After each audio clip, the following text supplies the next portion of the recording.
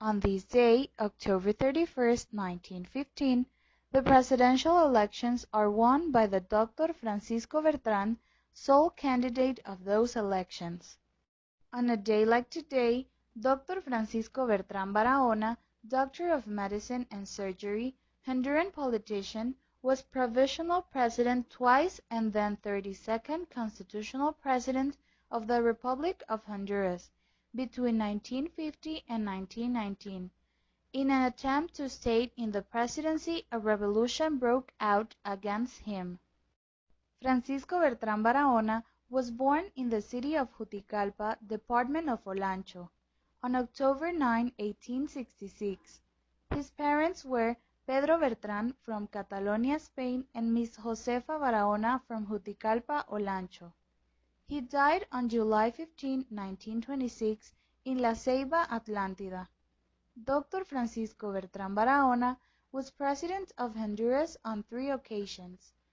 The first was as an interim between the years of 1911 to 1912, since he was an intermediary and conciliator between the government of Miguel Rafael Dávila Cuéllar. The second time he was president was between 1913 and 1915, when General Manuel Bonilla Chirinos became ill and the presidency was provisionally deposed in the person of Bertrand Barahona. The third occasion to take the command of Honduras was between the years of 1915 and 1919.